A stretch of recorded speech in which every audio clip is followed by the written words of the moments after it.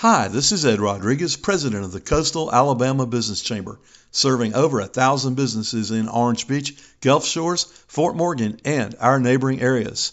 Congratulations to 3 businesses holding ribbon cuttings last week: Harmony Creek Farm in Orange Beach, South Baldwin Regional Medical Center in Foley, and Walmart in Gulf Shores. This week, our Chamber Board of Directors will be holding its annual planning retreat. The purpose of this retreat is to review all areas of our activity and to plan ahead.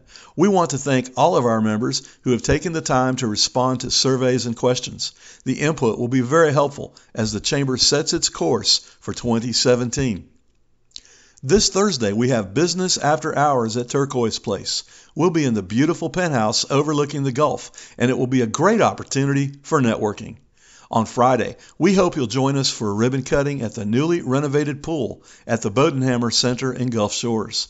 The following week is Thanksgiving, and the Chamber will be closed on Thursday and Friday. Lastly, the coastal Christmas season is upon us. It's about 6 weeks worth of holiday events, ranging from church concerts to the polar dips in the Gulf on New Year's Day. But the anchor events are our 5th annual Merry Market Christmas Gift and Craft Show and our 31st annual Christmas Lighted Boat Parade. And our new Shop Where You Beach campaign will be all set to promote holiday shopping in our community.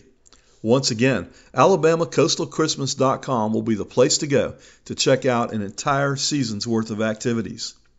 For information on these and any other Chamber programs, please visit us at mygulfcoastchamber.com.